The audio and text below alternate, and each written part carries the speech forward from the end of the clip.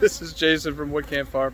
We're out here on package shaking day with the package shaking volunteer crew in Mount Airy, Maryland. I'm gonna flip around so you can meet everybody real quick, and then we will show you how we shake packages up here. All right. Storm. Where are you from, Storm? Oh, from Bowie. And what do you do? Stormy Acre Bee Farm. And you're also a Maryland State State Bee Inspector. So if I do anything wrong, Storm's gonna take me to bee jail. Yep. Hi, Dave from Howard County, working on my master beekeeper, and I've got a bunch of hives in Marriottsville. All right, I'm gonna go around you to Gimpy. Yeah, Gimpy. Gerald from Winchester, Pike Saper. Had knee surgery last week, but he's here, or was it this week? 2 weeks ago. 2 weeks ago, but he's here anyway. We let him give him something to lean on. Andrew Lishik, beekeeping hobbyist from Skaggsville. Jacob from Wood Camp Farm. Aaron Tressler, Libertytown, Maryland. Carpenter. Yeah, we got all the demographics. Carpenter, college student, chemist, UPS. College professor and businessman. Retiree. From where? Both Marine Corps and Department of Defense. 2 military men. Right. All right, so we're gonna go ahead and get into it. Corps, #1. While they're breaking into some hives and goofing off, I'll show you what we're gonna do. They're gonna break in. There's excluders in, nothing over the top, no queen over the top of them. Queen's down the bottom, but we're shaking from both because the boxes aren't necessarily full of bees over the excluder. They're gonna bring them over here. If they go in, okay, I lied, there's plenty of bees up there. When we don't have to worry about looking for the queen, we take this metal box out and they go down the slide into this basket. Basket's down there. If we're looking for the queen, this basket will set in there. This is gonna be loud. Sounds violent, but it takes a while to even get them to go out of there.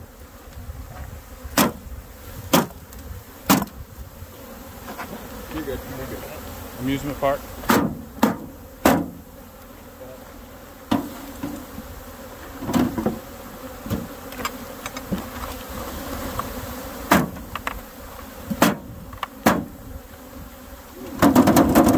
Fellas, we're gonna be quick on this one. We cannot let, so the reason I'm saying this to them is that basket, once it gets 4 or 5 inches full, that's as many bees as should go in there, because if it gets too heavy, they start suffocating each other. So we'll go ahead and move on to the next step while they're searching for queens so that we can shake the brood nest. And I'm videoing with my glove on his hand. I might pay for that shortly. All right, so we're gonna bring this over. Tress, can you come with him? So the next thing we do is shake him into this pot. This pot is sitting on a scale. We turn on and tear. All right, should be good to go.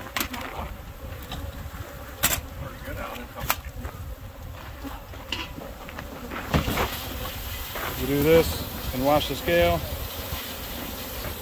If you're over 3, that's okay. 3.4. So these are supposed to be 3-pound packages, so we always do 3 point something. No?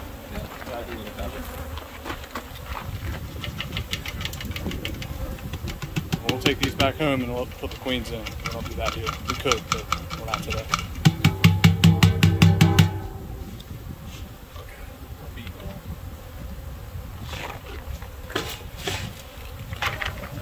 So there's the package.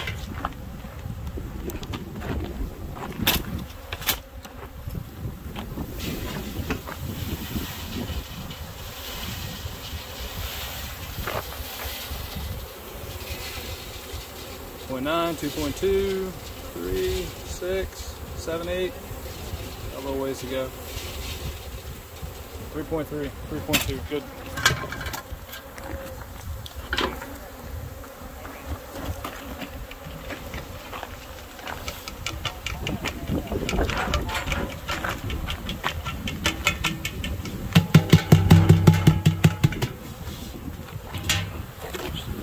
There's the bees. Shake it down, swing them off. Feed can in.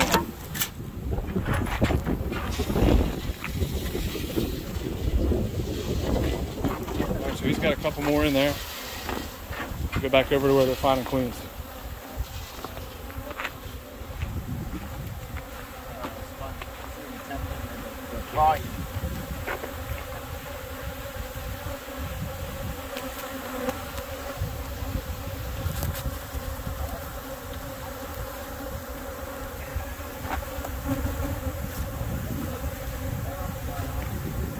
Everybody's being quiet because I got the video on, but there's usually a lot of trash talking about who finds the queens first. But I guess they're bored because I always find the queens first, and I'm not finding queens right now. We're playing a game called I Can Find That Queen on 3 frames. Or 9. Or the 10. The nice part about the shaker box that we use is we'll go through these once or maybe twice, and if we don't find the queen, then we put them through the box that has the basket with the clean excluder in it. That way no queens go into the packages that we make. I would say probably 7 out of 10 times when people get a package from whomever and you have a dead queen hanging in the cage, that's because it ended up being a queen shook from the parent hive. So you have 2 queens in there and they reject. There's a queen loose in the package and a queen in the cage, and they reject the queen in the cage.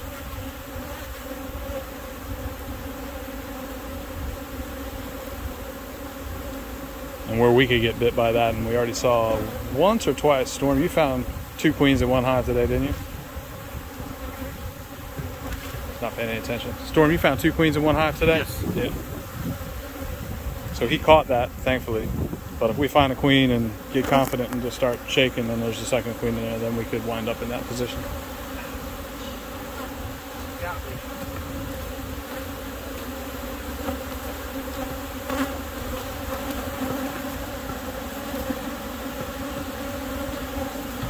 Where's Waldo? We need good camera footage. Somebody find a queen. I'm looking.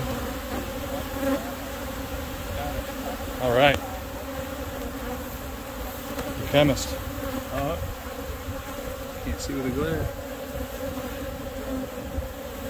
You know, I still haven't even totally confirmed I got her. Point to her with your finger because I'm looking through the lens. Right there. All right, thank you. Oh yeah, now I can see it through the lens.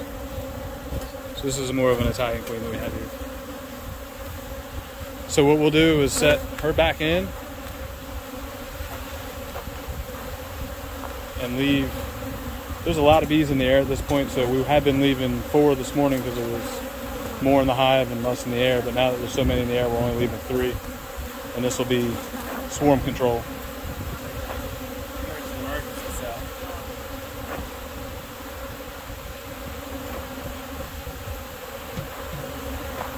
So the rest of the bees from that hive will get shook out.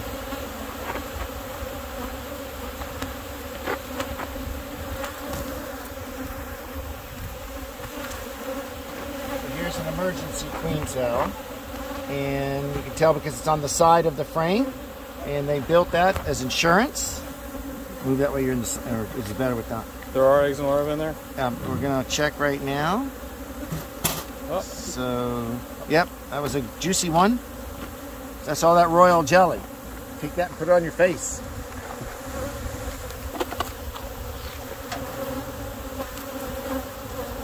So we'll just keep working down the line.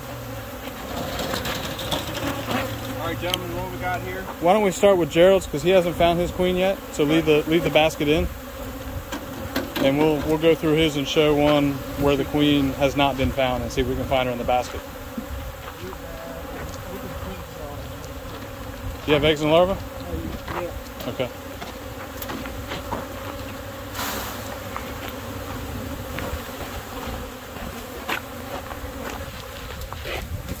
So with these, to keep them from flying out too much, sometimes we just take an excluder in between shakes.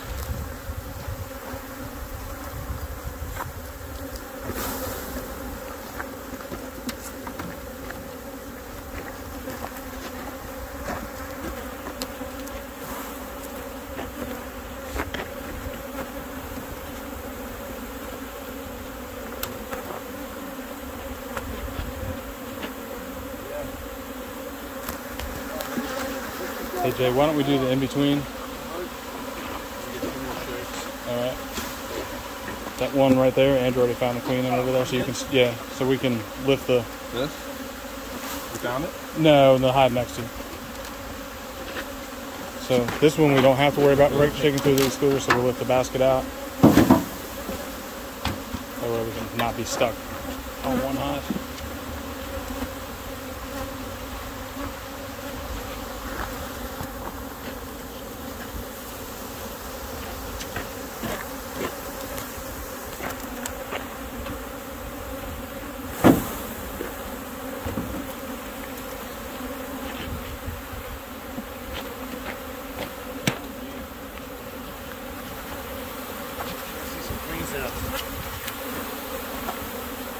Oh, we got captains in that one? Yeah, a lot of them. This one here had a fresh one that just popped loose. We might not farm it. Yeah, so that's the nice thing about this basket. Is if we were shaking and we didn't have this basket and we ran into something that was swarmy and there's virgins running around that you don't see or you just don't know, running through this you don't have anything go through bad that could mess up the package. We don't spend time getting to every single, get down to that amount, just tossing them back in the hive. Everything that's in the package is good, and it could be troubles back in the hive.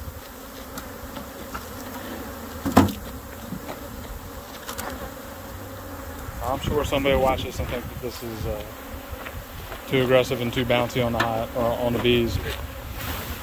Very few dead bees, hurt bees. No dead bees on the bottom of the packages.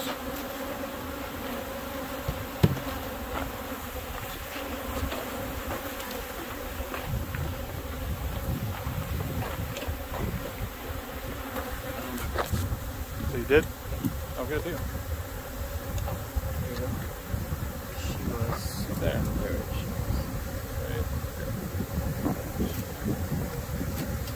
Alright, so she'll go back in. Take one more out.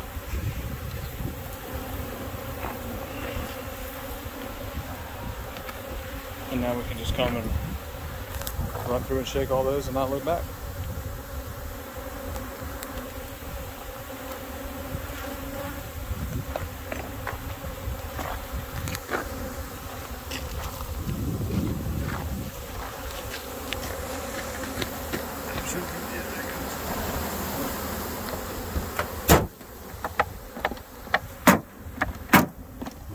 So anyway, rinse and repeat, and then repeat, and repeat, and repeat. We've done, I think we hit over 100 a little bit ago that are in the cattle trailer.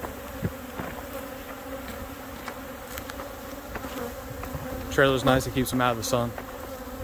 Don't have to worry about strapping things down. And we're only 4 miles away from our farm.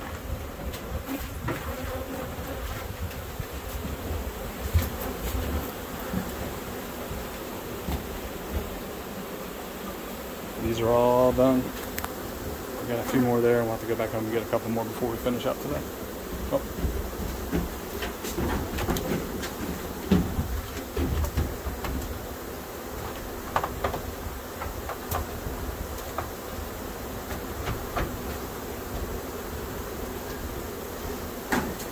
So that's it.